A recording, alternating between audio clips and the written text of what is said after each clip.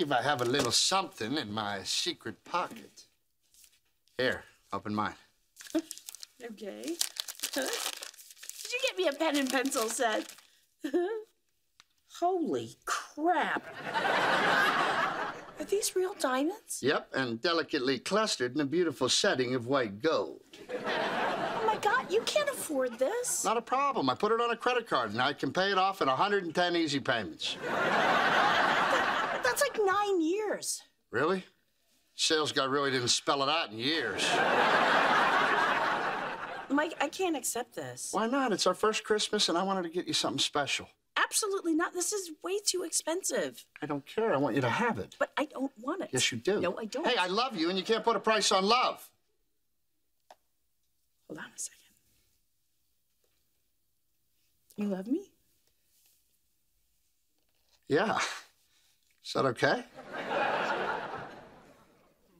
I love you too. Really? More than anything. You're still not giving me a diamond bracelet. Why not? Because I don't want to spend the rest of our lives paying off my first Christmas present. If you're really uncomfortable, I'll trade you for the Fry Daddy. Hang on, Ma. So you think we're going to be together for the rest of our lives? Just figure of speech. No, it's not. I heard you say it. This was really sweet of you, but you saying I love you is the only Christmas present I really want. Really? Really. Well, isn't this a magical Christmas? You get an expensive piece of jewelry, and I get a deep, fat fryer. God bless us, everyone.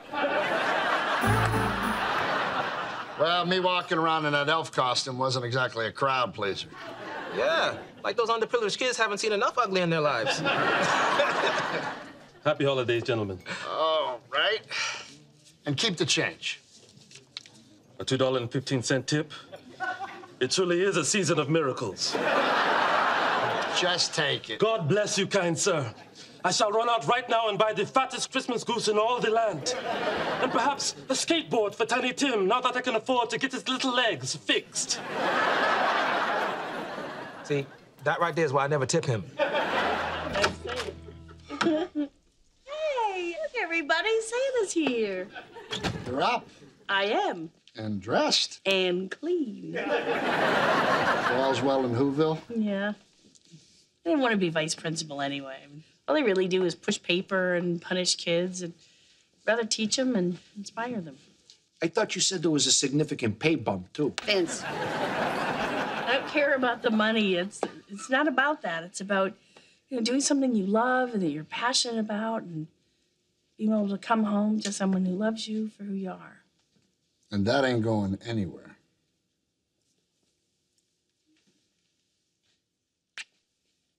Oh, you're my big weenie truck. I don't know what that means, but I'll take it.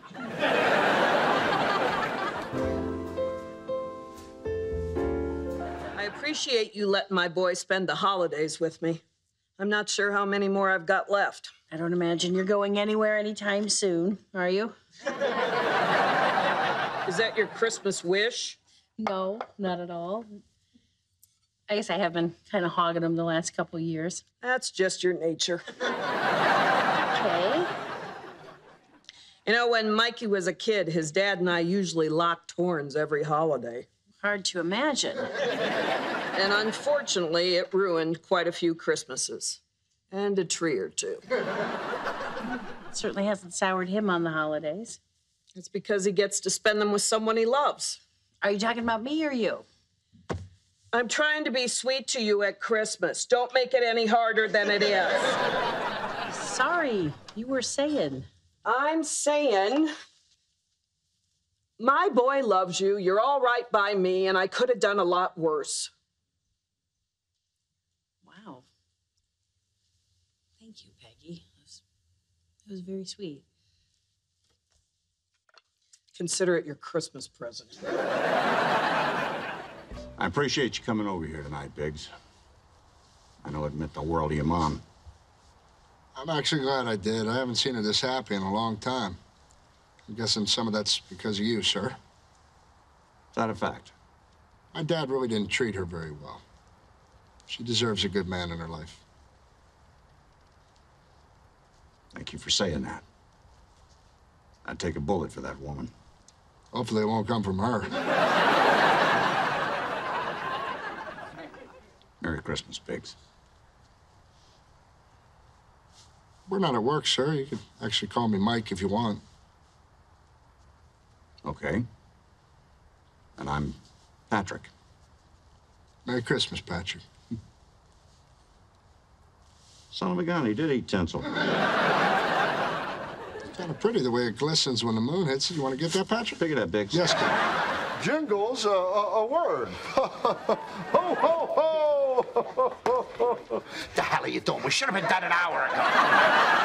Well, I can't help it if there's a bigger turnout this year. For the under 8 crowd, your lap is the place to be and to be seen. Yeah, well, I'd like to be seen before New Year's. Can we pick up the pace, please? All right, I got Thank it. you. All right, kids. All right, kids, we got to speed it up a little. Santa's got things to do tonight. We've got his reindeer all gassed up and ready to fly. You do know his reindeer, don't you?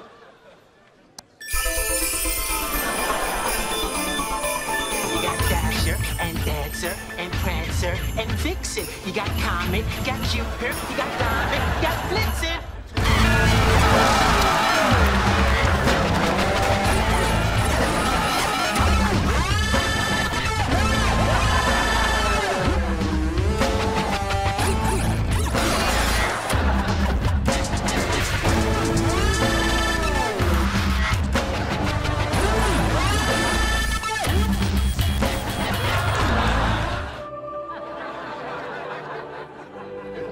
Okay, the Christmas ham is finally served. What took you guys so long?